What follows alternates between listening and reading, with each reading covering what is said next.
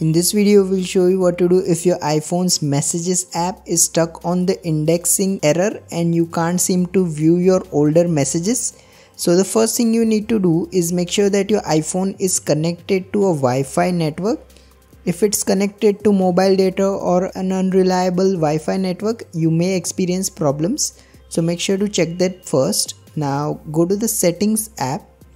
In here, you will need to scroll down and then tap on search. Here you will need to scroll down and find the messages app on the list. Once you find it, simply tap on it. Now turn off both these toggles, that is show in app search and show in app content. Now go back to the previous menu. Here tap on your iCloud account at the top. Now select iCloud.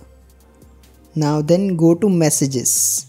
Now here you will need to turn off this toggle and then select disable and download messages. Once you have done this, simply go ahead and restart your iPhone. After the reboot, go back to the settings app. Now tap on your iCloud account again. Go to iCloud, messages, and then turn on this toggle.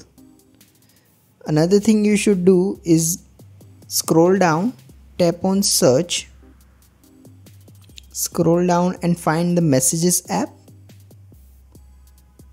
and then enable both these toggles.